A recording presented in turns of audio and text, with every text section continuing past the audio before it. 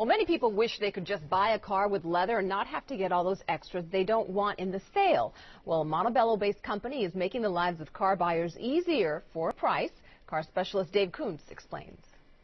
A leather car interior says luxury, but what if your car or one that you're looking at doesn't have it? It's actually easy to upgrade. And not only can they get leather, but they can get something that really allows them to self-express.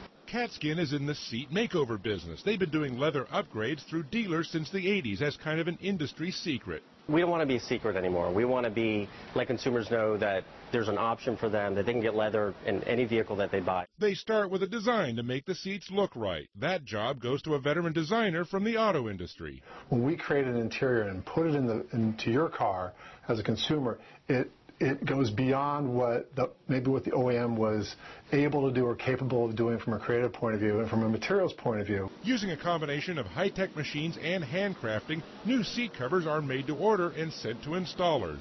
Suggested price starts at about $2,000, but that can be a bargain compared to what a car company might charge. What they do is they package the leather with a bunch of other goodies like DVDs and other stuff, and they make that their high trim. Getting leather seats from here is essentially getting them a la carte.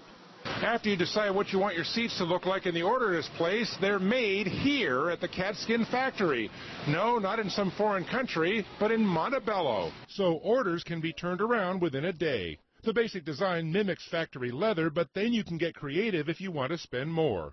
This 2012 Camry started out with a rental car-like cloth interior, and it got a two-tone treatment, which brings the look up several notches. And if you have an older car, this upgrade is like buying part of the new car experience. And if you think about it, you walk up to the car, you're very excited about it, you open up the door, what's the first thing you see is the seat.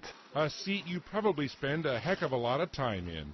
In Montebello, Dave Kuntz, ABC 7 Eyewitness News.